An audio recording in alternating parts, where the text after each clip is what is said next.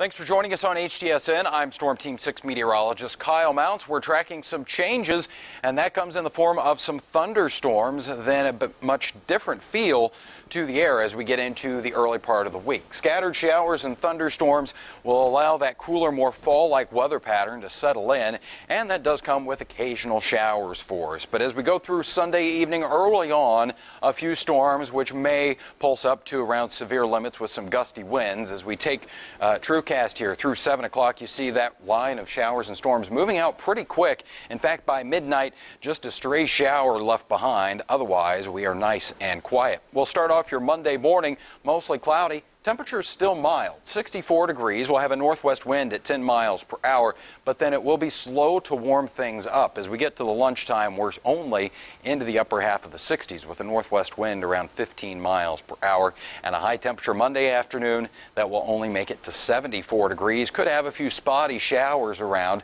and there's that northwest wind that will be quite breezy at times. High temperatures on Monday about 10 degrees below average for this time of year. Muncie at 73, 75 in Columbus. We'll call for a high of 74. Indianapolis into Richmond as we take you through your Monday afternoon. Then on Tuesday, we'll see those temperatures in the upper 50s to around 60 degrees by 9 o'clock in the morning. Numbers at lunchtime and shortly thereafter warming into the mid-70s. So it should be a very nice day if you want to take the lunch outdoors or get in that afternoon walk or jog. Then into the evening, high temperatures only again into the mid-70s, and we can't rule out a spotty shower as we go through your Tuesday planning forecast. That's as we get into the afternoon. Things will start off nice and sunny with those numbers around 54 degrees at 8 o'clock to 70 at noon and a high temperature of 76. Over the next 7 days of your forecast, as we put it all together for you, you'll see a gradual warming trend, but nothing that gets us around average. We'll get to about 80 degrees for a high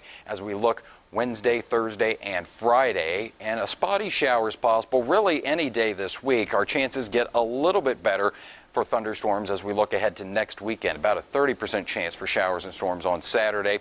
We'll hold those temperatures in the upper 70s to low 80s Sunday with partly sunny skies.